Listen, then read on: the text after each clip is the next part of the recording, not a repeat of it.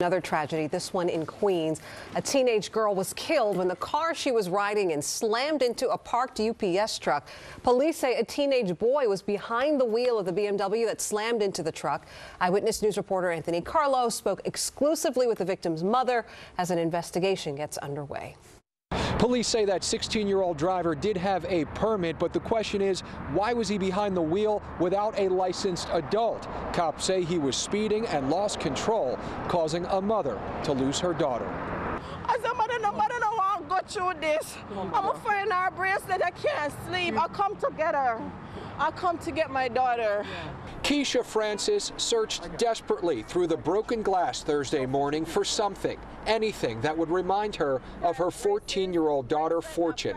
A bracelet is all that's left after the deadly crash. At night, I have to cuddle with Fortune. I couldn't sleep last night.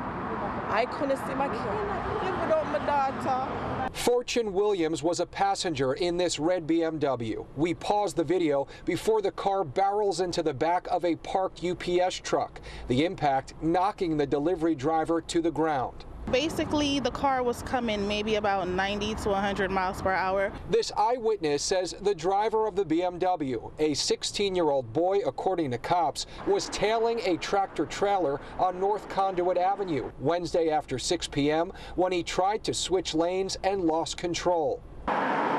Police, who've set up a speed trap a day later, say the teen driver was going at a high rate of speed. The car was split into, the little girl was laying there. The 16-year-old driver survived, but Fortune was flung from the BMW upon impact. She was a student at Springfield Gardens High School, interested in the medical field. Her life cut far too short, leaving her mother forever with a void.